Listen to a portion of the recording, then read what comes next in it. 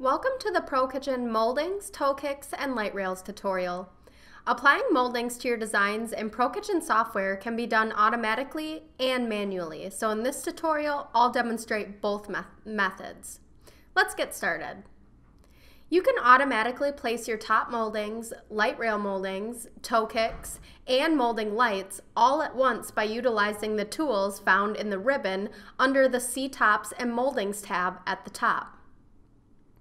Click the Molding Settings and Lighting Settings icons to view and set your moldings and molding lightings for your design.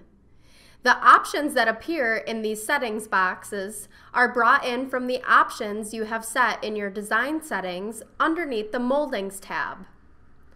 Checking the box next to each option will enable it, and then you can select your catalog and product using the drop-down fields for each option. For molding lighting, you can check the box to enable the option, then choose a product from ProKitchen's custom lighting catalog and set the distance between the lights and then the light's watt intensity as well. Once your settings are determined, use the Add All icons for lighting and moldings to place and apply your molding lights and moldings throughout your design. Use your elevation views to check and make sure everything placed properly.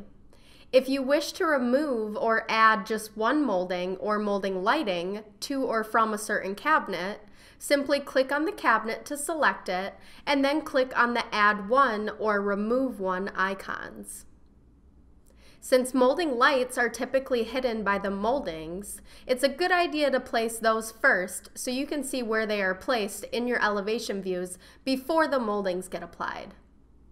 To manually place moldings, simply find the moldings you wish to apply in your catalog panel, then click, drag, and drop it on top of your cabinets. The molding will automatically cover any of the adjoining cabinets. This method can be used to stack moldings too. Simply apply your first molding and then click, drag, and drop the other one on top of it, and it will automatically stack directly on top of your already applied molding. Additional editing of moldings can be done by utilizing the tools found in its right-click toolbox. Click to select the molding, then right-click on it and select its SKU from the submenu. Drag allows you to move the molding left or right while tethered to the cabinet.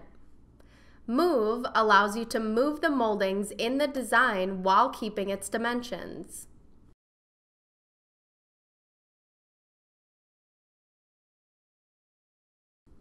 Rotate will allow you to rotate the selected molding.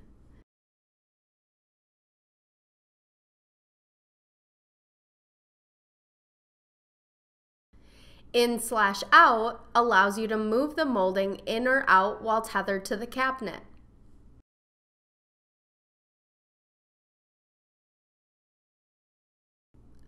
Up/down allows you to move the molding up or down while tethered to the cabinet.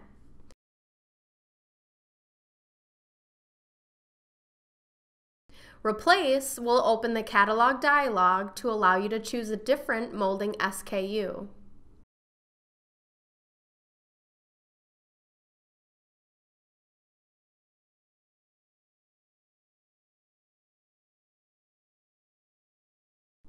Delete will remove the selected molding, and Change Color will open up the catalog dialog to switch to or create a copied catalog and change the style of the selected molding.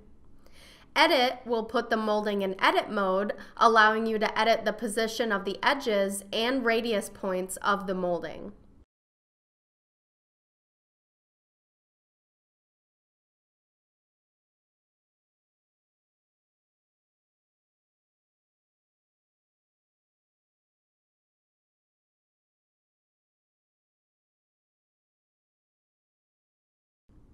And then Attributes will open the Attributes box and allow you to change the settings of the molding.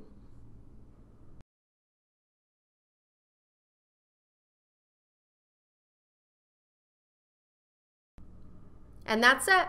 Now you can easily finish off the little details of your designs with the perfect moldings.